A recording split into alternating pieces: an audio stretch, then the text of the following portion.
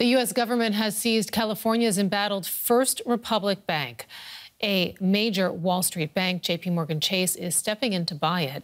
The San Francisco-based First Republic is the third mid-sized bank to fail in 2 months, after Silicon Valley Bank and Signature Bank. JP Chase Bank will assume all of First Republic's loans and most of its assets. The bank has a large amount of uninsured deposits and a high exposure to low interest rate loans.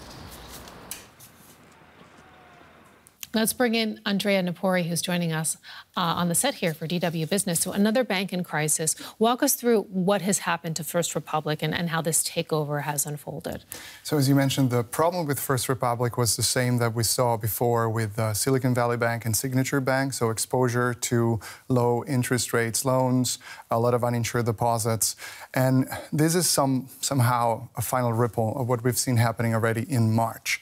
The bank was in trouble already for a while. Back in March, other banks tried to pump in liquidity and confidence by putting deposits into the bank.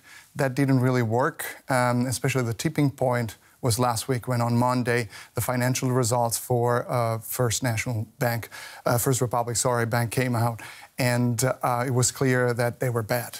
So they lost more than 100 billion deposits in the last 3 months, and the net income was down 40%. Like numbers that clearly would put any bank in a spiral. Now, First Republic was already in trouble. The FDIC, so the entity in the US that will take care of these problems, came in very quickly during the week, and over the weekend then they found, among all the offers that came from the private sector, a good one, which was the one from JP Chase. Now they're taking over. It's worth remembering this is the second largest bank failure in U.S. history, with 230 billion of assets involved in this. How high is the risk of further contagion? Because, I mean, that's what people are really worried about right now. Yeah, absolutely. So I would say that the FDIC stepping in so quickly has clearly put a hold on that. The biggest risk and the fear of investors would have been that the FDIC would take over the bank completely. Instead, what's happening is that the FDIC has favored a takeover from JP Chase, so private capital taking over. In this case, as I said, this is the final ripple for a bank that was fitting that mold: low interest rates, loans and exposure, a lot of uninsured deposits. In that sense, hopefully, this is just the last chapter of that crisis we've seen in March. In March, a lot of criticism for the lack of proper oversight that led to the collapse of Silicon Valley Bank. Have the lessons been learned? Tell us just briefly.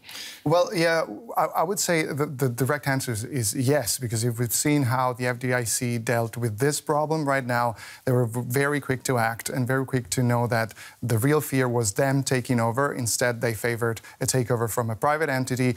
Basically, a big bank came in with its war chest, and that's also, of course, ensuring and saying, look, the financial system in America is strong and resilient enough to do this. It doesn't need a public intervention. Andrea Napori, DW Business, thank you so much.